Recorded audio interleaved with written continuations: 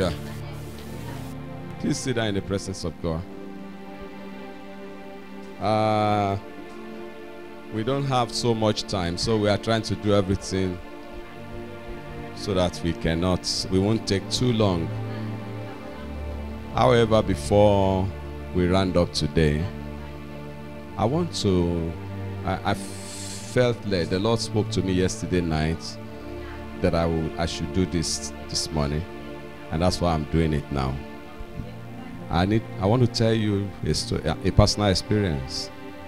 In July 2020, I was sleeping in the house there. There was only my wife was in the mountain in this place, and we were sleeping on the same bed. And then I was the last person to sleep, because normally I would go to pray. And that day I prayed so extensively, I was very tired. So what I expected was I would sleep like that till morning. But then I slept, and in less than 1 hour I woke up and my eyes cleared, and I'm like, what's going on? Anyhow, whatever is going on, I'm going to sleep back. So I just remained on the bed, and I was just praying in the Holy Spirit silently, so that I can sleep off, and so that I won't disturb my wife sleeping beside me. All of a sudden, I had not slept. All of a sudden, I heard a voice. It said, "Come up, Ida." It was a deep, guttural voice. And while I was still wondering, what's that? My spirit came out of me. That was the day I knew what it means to die. I saw myself on the bed, and I saw myself out of the bed at the same time. And then suddenly I went up. It wasn't as though I can control it. I can't say I won't go, or what am I to do. I just found myself going, and I went through the ceiling, and shortly I saw myself in the sky. And then before I knew what was happening, I landed in front of a very huge white gate. Very huge, but very beautiful. And as I was still looking at the beauty of the gate just opened by itself. Bam! And I found myself, I couldn't control anything. I was just seeing myself doing things. And I just went through that gate. And I saw beautiful city, very beautiful place. There are plenty of people walking around, but somehow I didn't see their faces. So not that I can identify that I saw this person or something, but I saw plenty of people walking around. But then I saw somebody walked up to me, and without anybody introducing him to me, I just knew he's the Lord Jesus Christ. And he just came, smiled, and took me by the hand. He said, "Welcome." And he said some things to me that I don't like talking about. And he said, "I want to show you your mansion." And as he said that, we just landed in another place. In that place, when he says something, it will just happen. It's not as though we will walk to the place. Said, "Let me show you your mansion." And then we just landed in another portion.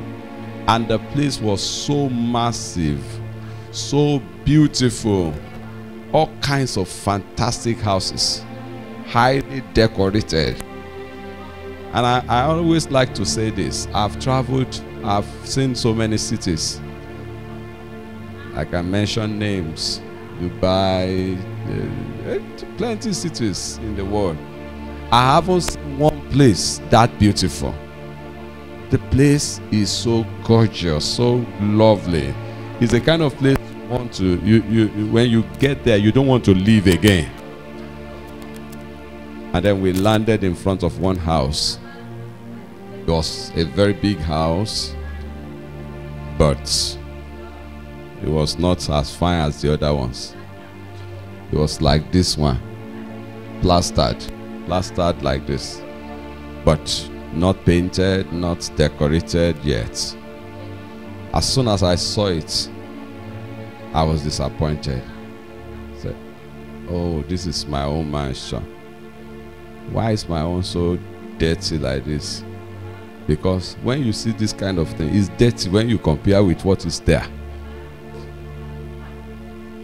Those things are, they are so, the kind of thing that you can be licking them like this. So I said, why is my own like this? And in that experience, I couldn't speak. I would just think something in my heart. And as I think it, the Lord will answer me. So as I was thinking in my heart, why is my own like this? He said, your own is not ready yet, because you have not finished your work. By the time you finish your work, your mansion will be ready. And instantly I understood that. I said, oh yes, oh yes, oh yes.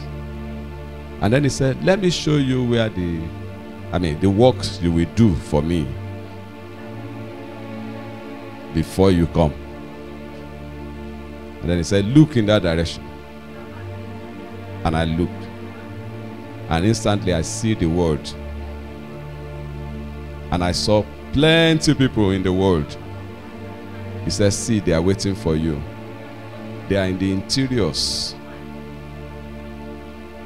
Ní àwọn kọ̀rọ̀, àwọn abúlé, àwọn oko, àwọn ìlú kékèké, wọ́n dúró díẹ̀. Because for the next 5 years, you will be taking my gospel to the villages, to the interiors, small towns. He said, look over there. And I saw another one. Big crowd of people. He said, they are waiting for you. You will meet them in the cities. Because for another 10 to 15 years, you will be taking the gospel to the cities across the world. No city will be difficult for you to enter. And he said some other things that I don't want to say. And then he said, let me show you where I'm going, Gogori. Let me show you where the dead without Christ go. And like that, we just landed. We just went down. Sure, like that. And then we landed in a place. Instantly as we got there,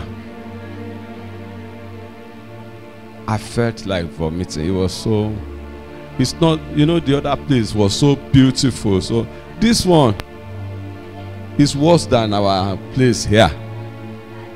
If you wait but this one I'm talking about is far bad. The stench that came to me was so bad. The topography was very bad. It was like a marshy kind of place. So smelly, so ugly, so dirty.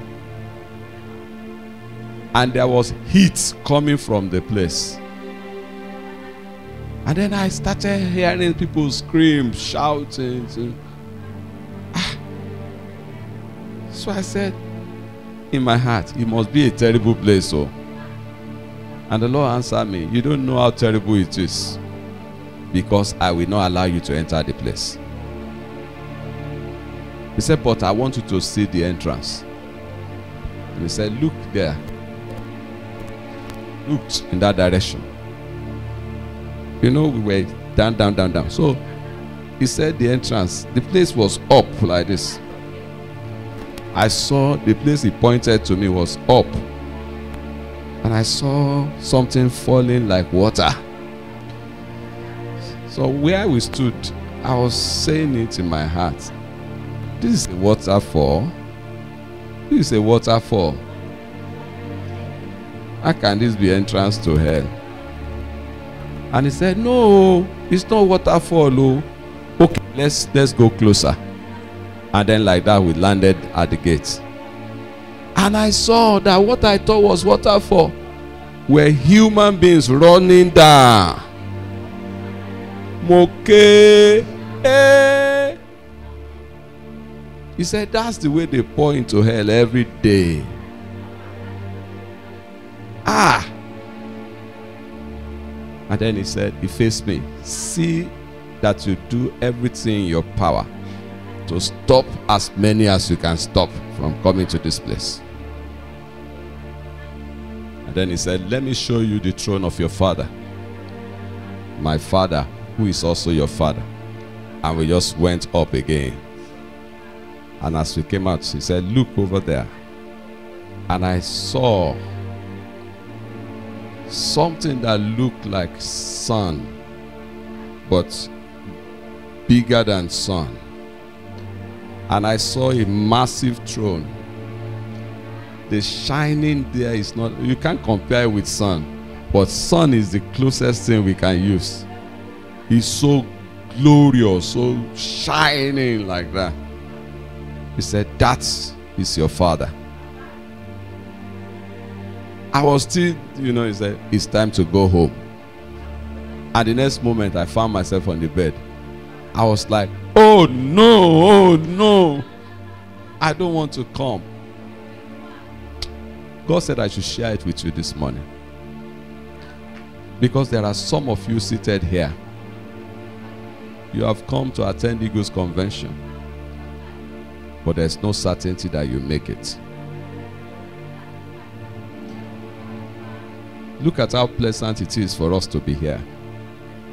The past 3, 4, 5 days we have been here. We have been enjoying our company together.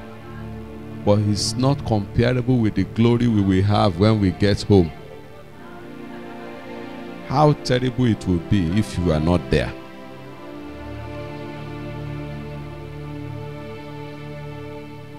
I preach around. I do crusades everywhere. I've had converts who are Fulani. I've had converts who are Hausa. I've had converts who are almost every tribe you can think of. So on that day when Jesus blows the trumpet, Fulani will be saved. Yoruba will be saved. Hausa will be there. Gbogbo àwọn tribe tẹ́ rò pé wọn ò já mọ́ nǹkan kan. They will be there o. And then where will you be as a person? It will be terrible if you are missing on that day. Some of you are even children of servants of God. Some of you are spouses to servants of God. Some of you are servants of God yourself. And you have labored hard for God. You have made all kinds of sacrifices. It will be terrible if on the last day you don't step into that glory.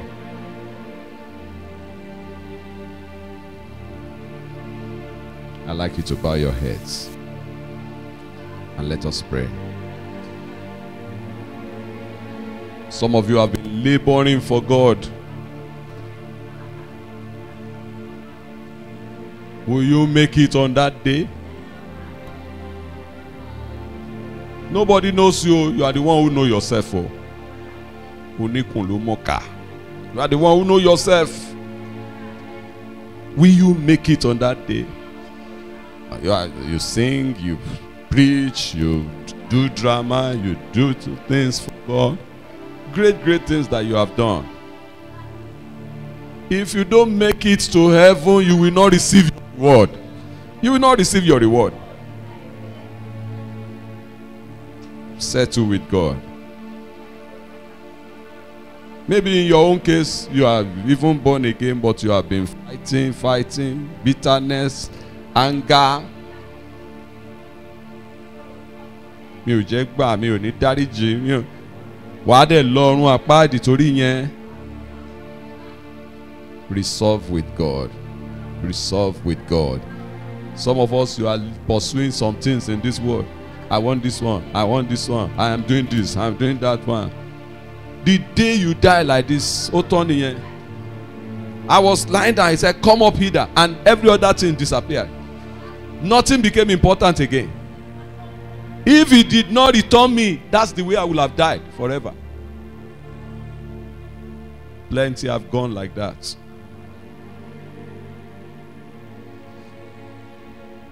Well, if you are here today and you want to give your heart to Jesus Christ, maybe for the very first time, or maybe you have done it before but you want to start afresh.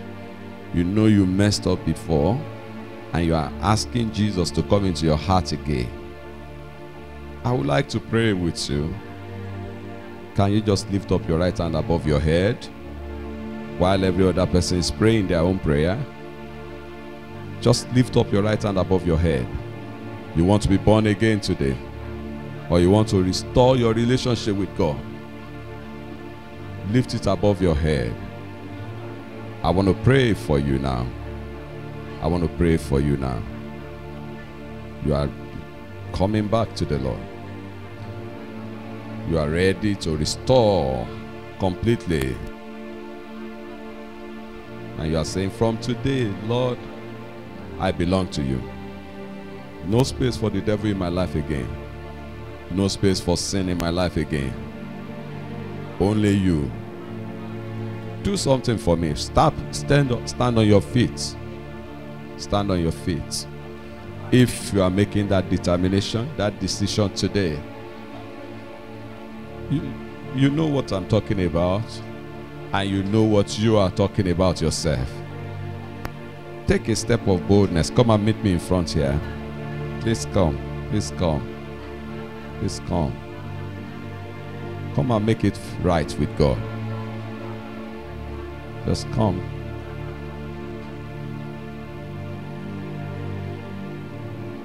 And as you are standing in front, tell him, Lord Jesus, I give my heart to you afresh. Completely yours. Starting from today, completely yours. I've disappointed you. I've done things I shouldn't have done. But from today, I become yours again. Completely yours. No more space for the devil in my life. No more space for sin in my life. From today.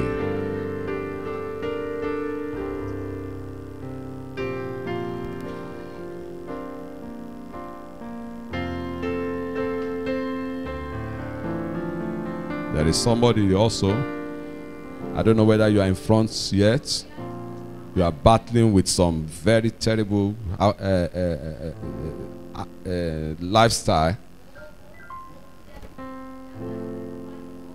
There is some lifestyle you are battling with that you know that you don't want to continue.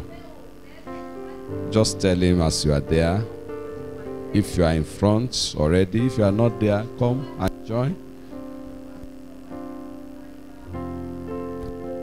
Tell him, I hand it over to you, and I receive strength to become yours, to stand for you the rest of my life.